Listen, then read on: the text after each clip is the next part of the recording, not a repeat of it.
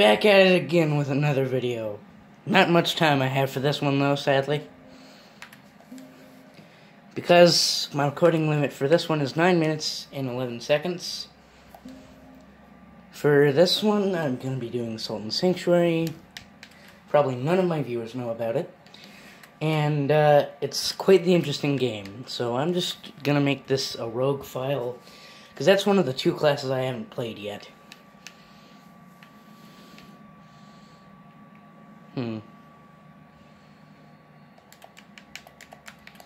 Years.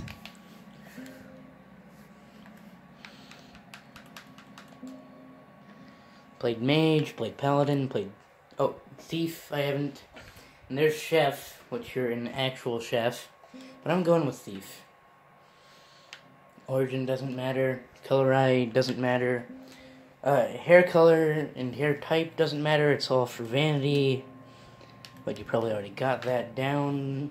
So, I'll just make it shag. I can tell you right now, you're not really going to be seeing the hairstyle at all, nor the whiskers, which are just beards. You won't be seeing them at all, but I'm just making them because why not? I always go with the Scaria, so I'm just going to change the race. Coast Rock. It's an actual place in the game that you go to. Amber Idol is one of the most important items you could get, because that is used at an alchemist to be able to change your weapons and shields and armor. But it's better off with weapons and shields because armor is just light armor. I know it's hard to see, so sometime I'm going to be standing behind what I call my makeshift stand for this one.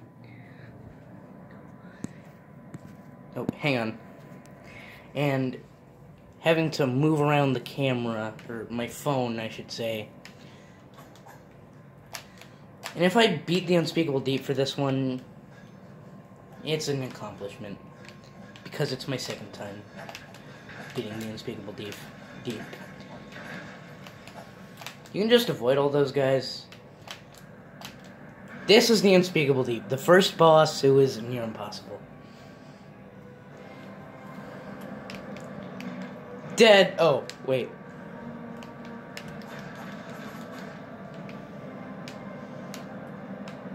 Whoop. Very hard. Dead. Because that's my deaths right there. Already 3 minutes in, wow. Oh, and the best part about the story is you don't even find the princess you're searching for.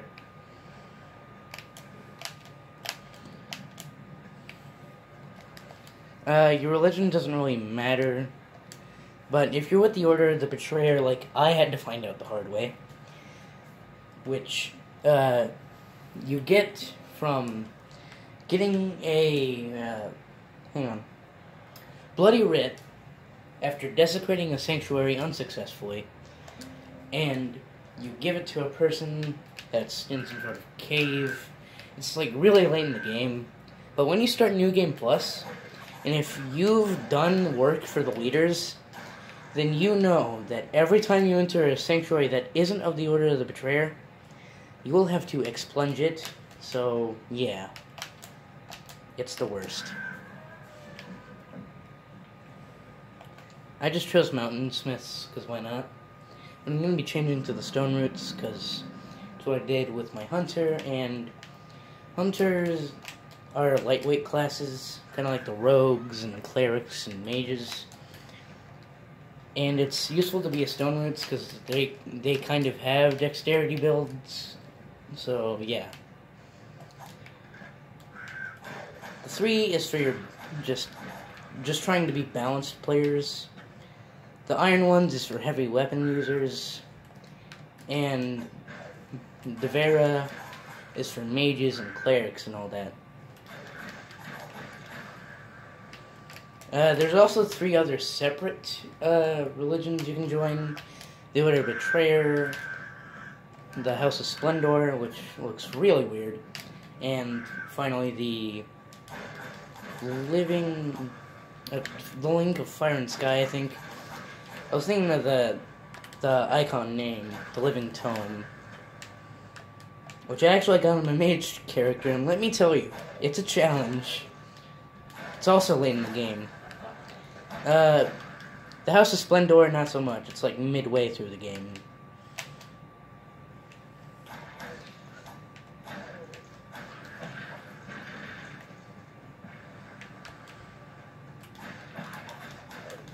It's my favorite combo with the dagger. On the first boss, it's very useful that you have a shield. Like, trust me. I've beaten this game with 2 warrior characters, and blocking is a major part of living through that fight. Like, if you're a dexterity build, you can still survive, it'll just be a tough fight. Also, only one class will start at level 1, and that is the Pauper. Which is kinda like the Chef. He is just a no one. But,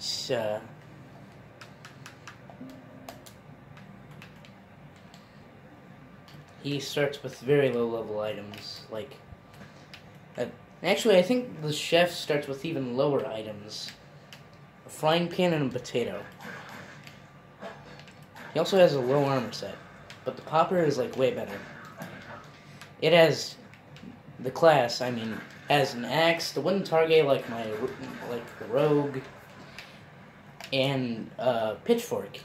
It also has some cotton clothes and pants, as well as leather gloves, which isn't really a part of the set, it's just there.